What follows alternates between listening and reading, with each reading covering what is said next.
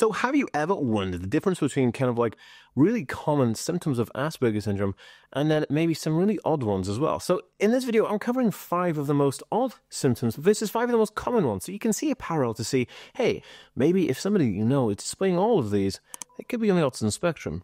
Hey guys, welcome back to the channel. Okay, so just to be clear here, Asperger syndrome refers to a low support needs type of autism, sometimes referred to as high-functioning autism or Asperger syndrome, but it basically just means it's an autism spectrum disorder. There's no difference between the term autism and Asperger syndrome, just means the level of support that the person needs. Okay, now we have that disclaimer out of the way, let's get on with the video. Okay, so I was thinking about this the other day. I was thinking about some of the most interesting things that I do that are really odd. And FYI, guys, by the way, my name is Dan, and if you're new here, I have Asperger syndrome, a diagnosis, and ADHD, and I make weekly videos all about this. So if you're new around here and you want to learn more about those topics, remember to hit the subscribe button. Okay, so Asperger syndrome.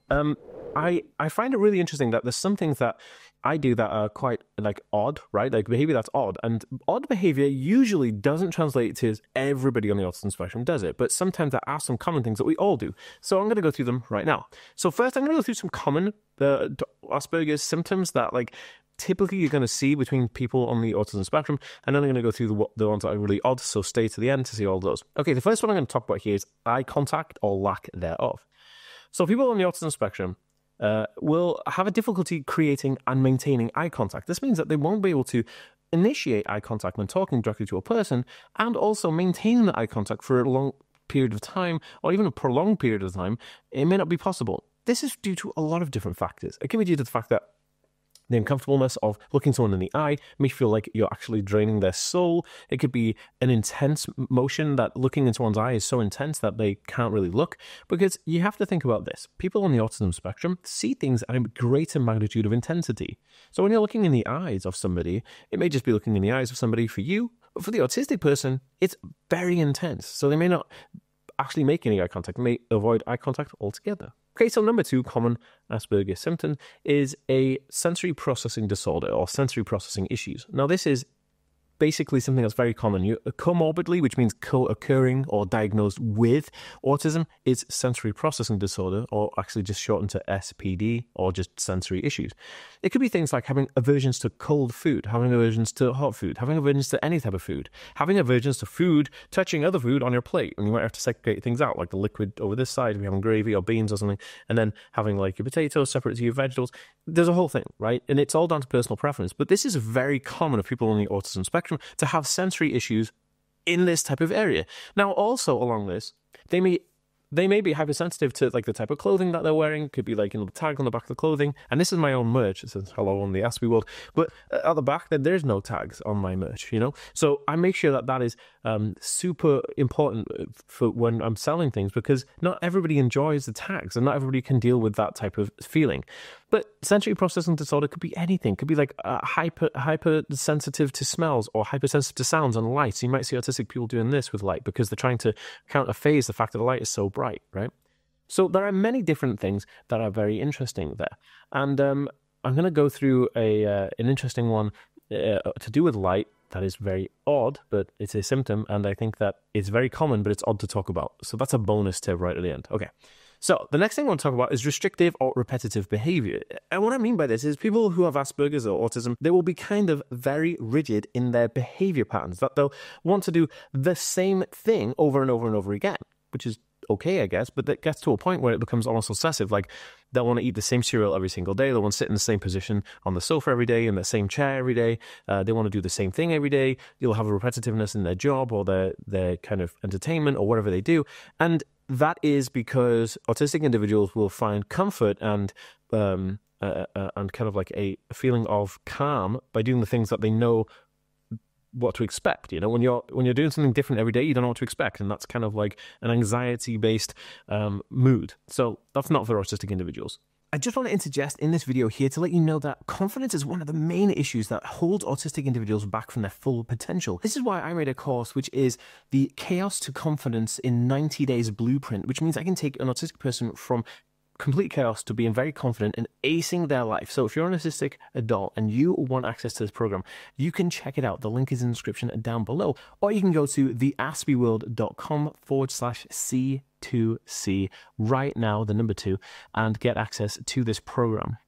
Okay, so number 4 is really interesting. This one is monotone talking. Now, people on the autism spectrum, specifically people with Asperger syndrome, will be more prone to this. They'll be talking in a monotone type of way of talking, which means that there'll be no inflection on their voice. Now, I am an actor. I've been to acting school, and I have a diploma in performing arts. And it took me a while, but if you look at my first videos on this channel versus now, my speech is very monotone talking. So when you're putting on a performance, like making a video, it's quite easy for me to create inflection in my voice, even though you may think I talk too fast and I'm slightly monotone.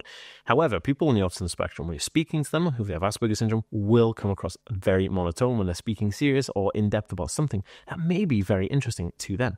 So you may see this, that there may be no inflection in the way that they talk, or the dynamic range of their vocabulary and voice may be quite restricted, which I think is very fascinating.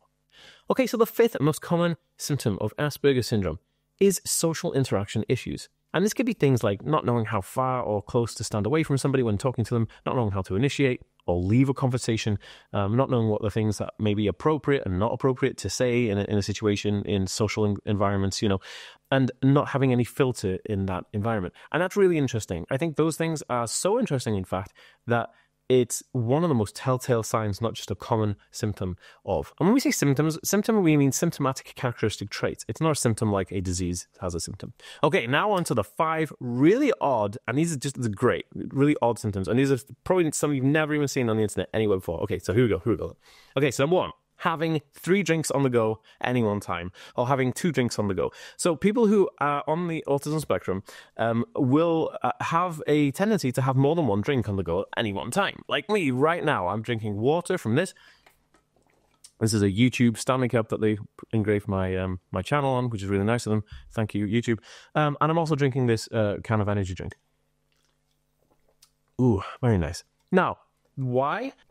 I get different sensory feelings from things. The water is flat and it's room temperature, and it gives me a thirst quenching experience, right? And it's kind of like essential to the survival of a human. But then I also want the fizziness and the tartness of the cold can that came from the fridge. So sometimes I'll also have a hot drink. So usually in an evening I'll have a hot cup of tea, a glass of water, and then some kind of like fruit juice, right? Because that's quite interesting. Now, look, if you're a person on the autism spectrum watching this, then you have 3 to 2 drinks on the go at any one time, and give this video a thumbs up. I'm calling you out. And it's not because you're odd or you're weird, it's because you're on the spectrum. We're all in it together. I love it.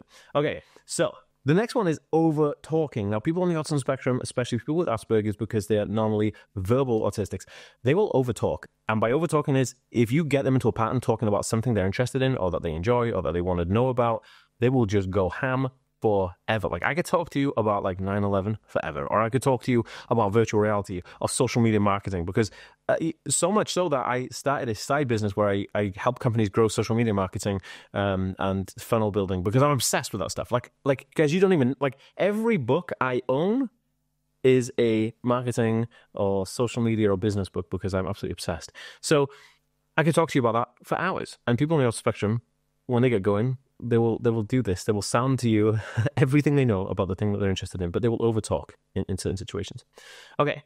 Number 3 is tiptoe walking. And this means walking on the toes of your feet with your heels in the air.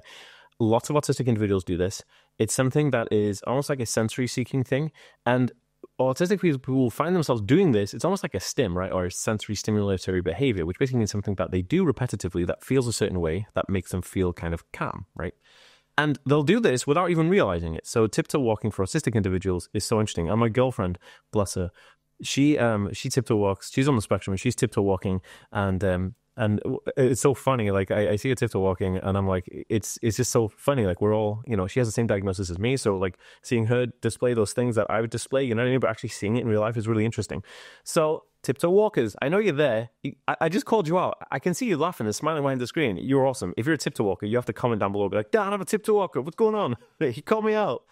Okay, so number 4 is looking younger. Now, this applies across all people on the autism spectrum, but mainly people with like the low support needs, high functioning Asperger syndrome type of autism, right? And what this is, it's quite an interesting one. So a lot of people don't know my age. I'm actually 38 years old, so I'm close to 40. But a lot of people think I'm maybe in my late 20s or early 30s, right?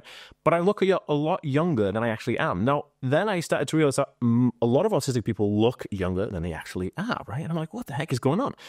And there is a phenomenon that happens within autism where autistic individuals will look a lot younger than they actually are, which is really interesting. You might find autistic people who just look so young and they're like actually like, 18, 19, 20, but they look like maybe 14. And you're like, what the heck? It's so interesting. It's a weird phenomenon, and I can't really put it down to anything that I know scientifically, just that it happens and I don't know.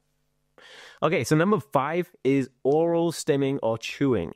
So oral stimming and chewing is kind of like autistic individuals like to chew on chewing gum, or they like to chew on stuff. Now, this is the most common one. They'll chew on the neckline of their jerseys or their hoodie tassels. Yeah, I know. Again, look at you. I'm calling you out. I'm not trying to call you out. I'm just kind of basically saying these are those things. I can see you just like picking up the tassels of your hoodie and just like chewing on them and like chewing them to bits, or chewing the collar of your shirt, and then you'll have like a big chew mark down here and some of the sleeves of your jacket. This happens all the time. It's very common. So autistic individuals like that tactile feedback from the stim or the self-stimulatory behavior that they do. So I actually have another YouTuber has this like really hard chewing gum for jawline exercises for men. And so I use this because it's a very hard chewing gum. But I have found an alternative for females, obviously because females don't want like a big kind of jawline like men, right? Is that you can chew 2 to 3 chewing gums at once, and it will give you that kind of like resistance feedback as well, which is super, super awesome. So I highly recommend checking that out if you're familiar with that. Right. So if you wanted to know the interesting light symptom that is very odd, but I think is very common, this is it. Okay, this is the bonus one for you. And this kind of goes, I think it's common, but it's also very odd. So it's a kind of mixture of both. That's why I put it at the end. If you're looking for online counseling directly from your home to use your tablet or smartphone or computer, then I definitely recommend checking out BetterHelp. Now, BetterHelp actually helped me. They find you a therapist within 24 hours bespoke to your specific needs. So say you have ADHD or you have some other health condition that you put down, they will find you within 2 days, really. They'll find you a therapist for that. Now, you can go to the link in the description down below, or you can go to theaspieworld.com/BetterHelp right now to get started. I do get a commission for anybody who signed up, but I think this is a valuable service and I've used this myself, so I'm just handing that over to you. Okay, let's get on with it. Light flickers for autistic individuals. How many times have you been somewhere where like a light is flickering and you're like, what the heck is that? And nobody else can see the flicker, but you can see it, right? This is so interesting. This is fascinating actually, because autistic individuals are the only people who can see this light flicker. It's normally like that strip tube lighting, right? And it flickers at like a rate of frequency. But that's why autistic people do this, because they counterbalance the phase of the flicker. Now, this is so interesting. In fact, I did a video on my TikTok. So FYI, if you want to go follow me on TikTok, I do videos there daily. And I did this video on TikTok talking about it, and it went viral because people were like, holy smokes. And I videoed what the flicker looks like. And I'll try and import like a link to it here somewhere. I'll do like a card where it links over. I'll put it down in the description. It'll link to that TikTok video. But you have to go and see it. It's absolutely amazing. And if you have anything to add, put it in the comments down below. I love you guys. Peace. I'll see you in the next video. Bye.